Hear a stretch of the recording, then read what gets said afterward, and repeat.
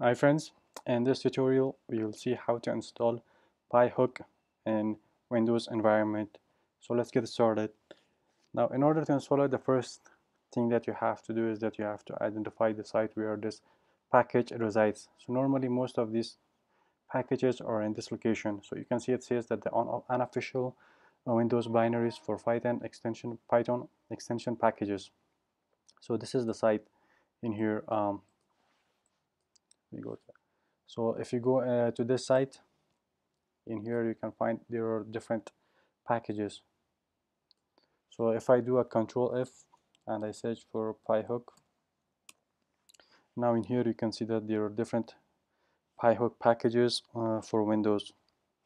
So let's get any one of them for this. In this case, I've already downloaded this one, and currently it resides on my desktop. It is this one, pyhook.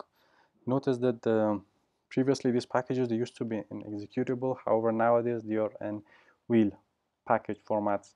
So you can see the end in .whl, and these are called wheel files.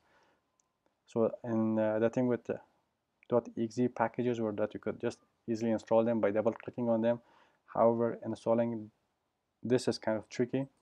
So the first thing that to install this you have to do is that you have to be an administrator. You cannot install this if you are using it or doing it as a standard user. So the important thing is to run it as an administrator, and once you're doing it, and once you have logged in as an administrator, or once you have opened this command prompt as an administrator, what you can do is that um, you use this command pip install.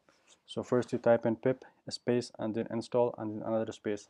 After that you type in the name of it, and you can see that, and press tab and it will just auto complete it for you.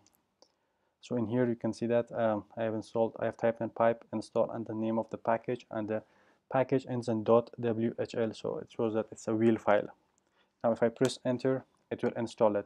However, in my case it says that the requirement already satisfied. What this means is that I have already installed it.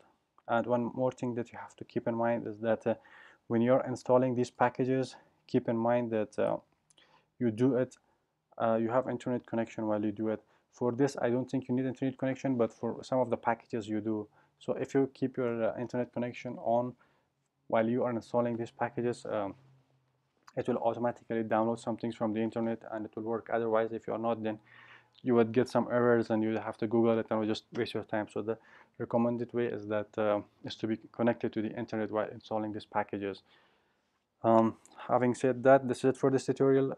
If you have any questions, suggestions, or recommendations, feel free to put it in the comment section below. And if you found this tutorial useful, make sure to share it with your friends.